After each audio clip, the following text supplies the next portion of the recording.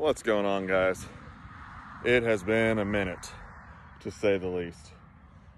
And honestly, it's because I haven't exactly been in the best of mood for a while when it comes to farming. But we've been getting some rain over the last, I don't know, when did it really start? Last Wednesday? I think it was last Wednesday. We had a big 1.9 inches, I think. I think that's what we had, and we've had stuff since then. I don't know. It's raining right now. I don't know how much it's really rained today, but it is raining. But we've probably had maybe we've had something like 4 inches total. So that goes a long ways. That really does go a long ways into putting everybody in a better mood, despite how the corn turned out. Corn did not turn out that great. I've heard worse. Definitely heard worse. But we only averaged 30 on the one and 35 on the other. Honestly, I think what we probably had was, at least on the piece I'm on right now, I think we probably had more like, I don't know, anywhere from 50 to 60 in some spots. But then we probably had some big old fat nothing in some other spots. So I really think that's what pulled it down. It was the fact that we had good stands, or we had good spots, but then we had no spots. So yeah, live and learn. Already trying to figure out how to do things better. We'll see. I don't know. First year ever grown corn. So I was 32 years old, first time ever grown corn for a cash crop. So hey, what can I say? I'm an idiot, or I'm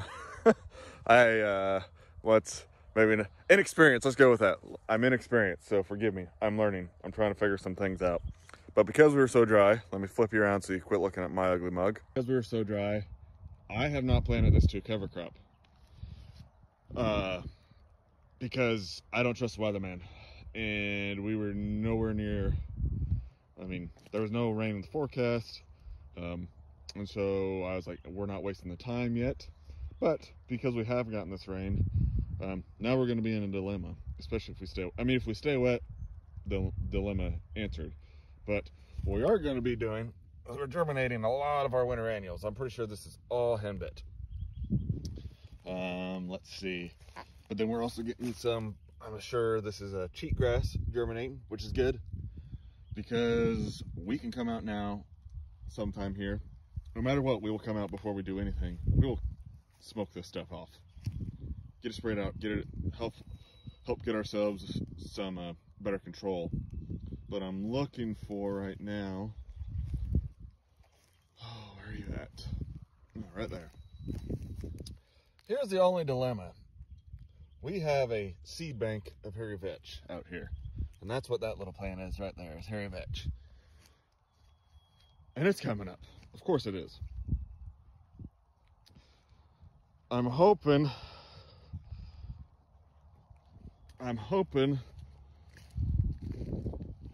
the ideal would be if we can come out here in about a week, if we stay dry after this weekend, get cover crop in the ground. Hopefully we can have another 30 days of decent weather, get it germinated, get it up and growing, get it over winter.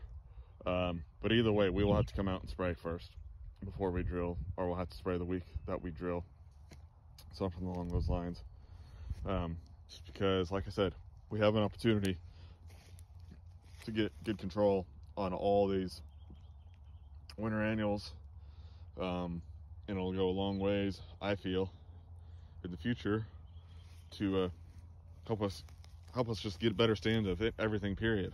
The only thing is, maybe we do wait until spring to drill, and that way we have that gives us a couple more weeks, and then maybe come out in December or something and get this stuff sprayed off. Because like I said, we've always battled cheat on a lot of this. So yeah, I don't know. We'll wait and see. But one thing about it raining is, look at the fungal life we have. I absolutely love to see some mushrooms on the soil. And the other thing is, you're in here. Looky there. 1, V2. And I'm not gonna look for any more because I don't want to disturb them. Do we got any more on that side? Nope. So put you guys back. So even in a monoculture cropping year over the summer, guess what? We get some rain, as tough as our ground was. And there again, he already disappeared, but there's an earthworm right there. We get some moisture back in the system and it comes back to life. Which granted, on this ground here, we've worked towards that. So we've definitely worked towards that, to improving our soils. We get a decent rain, it infiltrates, it doesn't run off.